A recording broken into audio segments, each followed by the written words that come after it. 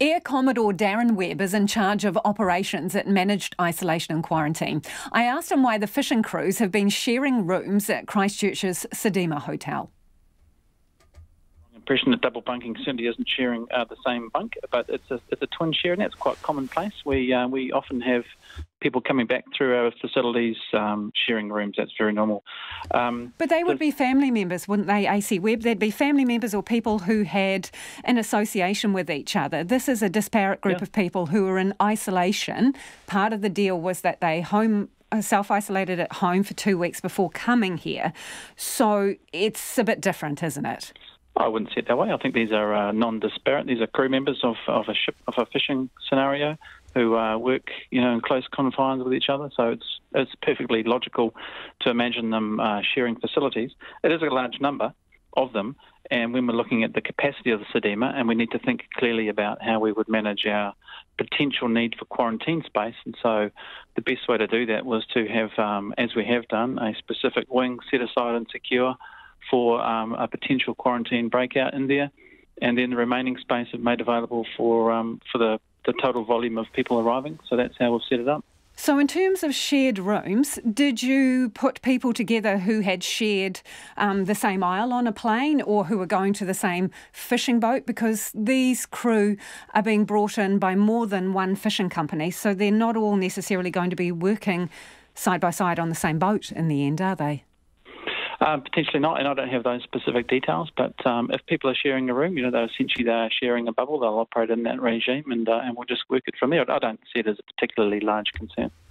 Well, in hindsight, would you make changes to that? Because you're exposing a greater number of people, aren't you? We're just looking at the best way to manage the total footprint inside that facility. I think the decision-making at the time was to say we are bringing in people from a place like Russia. We know that there are large outbreaks around the world. Let's contain them to an exclusive use facility, this one location, and that's the way we've devised the scenario.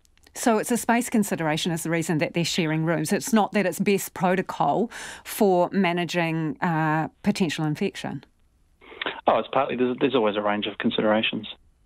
What is the primary consideration here in choosing to put them in rooms together? Is it because of the sizes of the Sudima and the number of people you're coming in?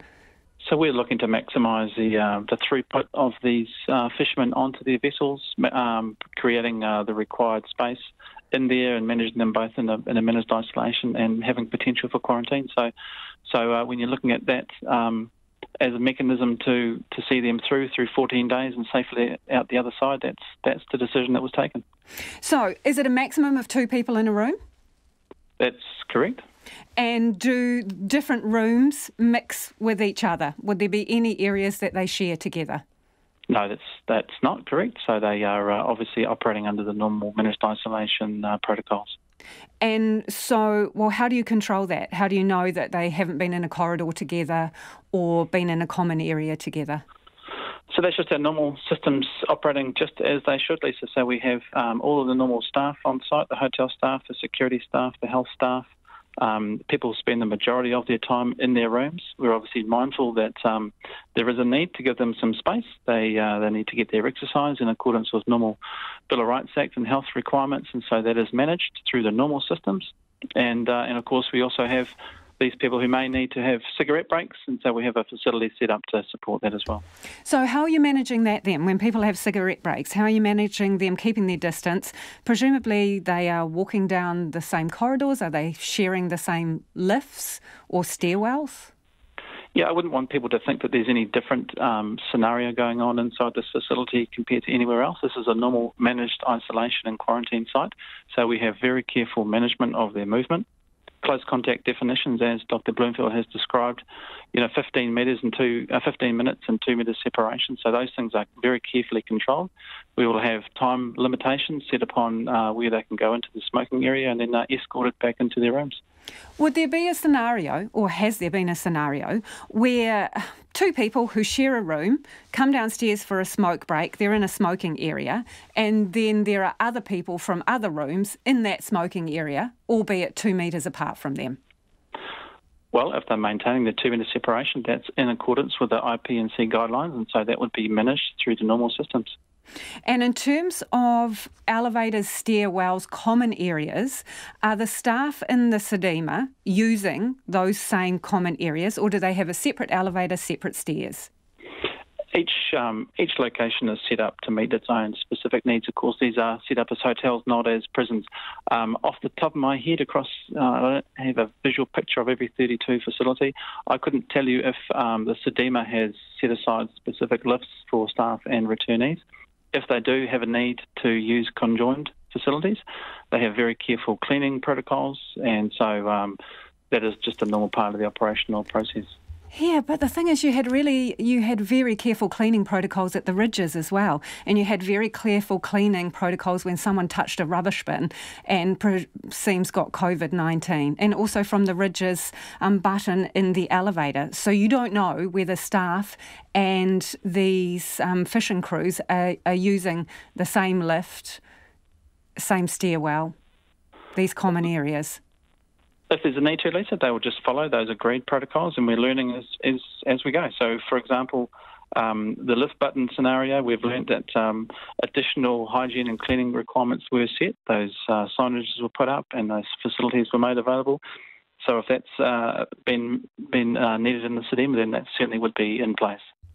You've acknowledged that obviously the people arriving, these fishing crews, have arrived from a country that has very high levels of coronavirus, but you are operating the Sudima exactly the same as all your other isolation and quarantine facilities. Is that correct? You didn't think there needed to be stronger protocols?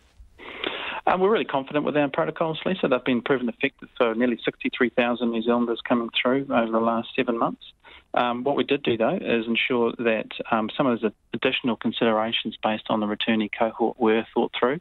So this is an exclusive use purely for the Russian and Ukrainians, so there are no other returnees associated in this place. And we've also gone to the extent of translating our welcome pack and our messaging into Russian so that we can communicate effectively with them.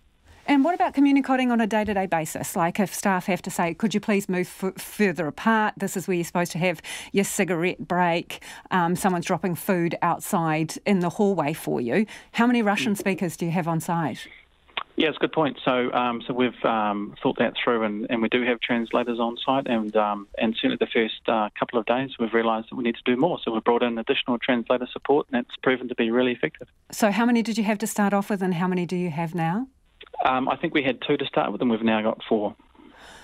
Given that some people are infected at the Sudima, what does that mean for the whole group in terms of the length of stay they are now facing?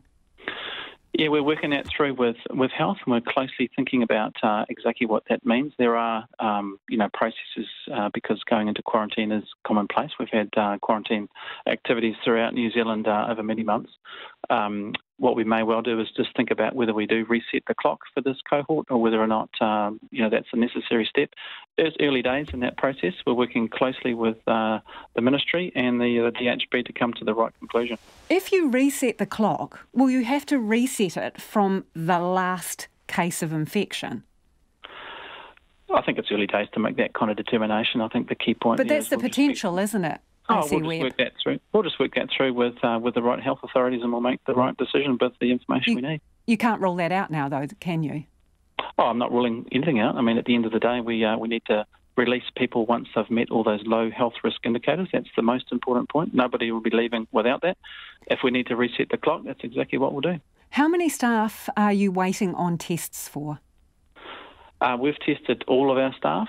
And that's a normal process. We have a really rigorous staff testing regime in our facilities. They were all tested on Monday and Tuesday, and for those people who weren't working on those days, we've ensured that they've been tested today. So how many are you waiting results on? That will go through the health process. It takes 48 hours. All I can tell you is we have done the testing, and once those results will come through, we'll know that. I don't have that detail to hand. How many staff are there at the facility? Again, that's not a number that's on the top of my head, but it would be in the vicinity of between 150 to 200 staff, something like that. So when was your next arrival? The next plane of fishing crew was due to arrive when, and what does this mean? Because they are expected to stay in the same facility, aren't they? Yeah, so we were due to receive the second flight on the 2nd of November, and we're obviously working through really closely with all the fishing companies.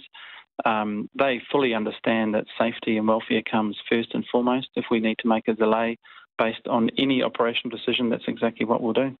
So what date were the second lot due to arrive? 2nd of November. Realistically, are you going to be clear in order to bring them in? Again, I'd be speculating, but if you're asking me to make a speculation, I'd say I don't think we would be. I think we'd be looking to make a delay, and that's a logical thing to do. We can certainly easily make that happen. We're in really good communications with all necessary parties, and we'll just work that through. The key point is let's make sure we keep everybody safe. And that is Air Commodore Darryn Webb.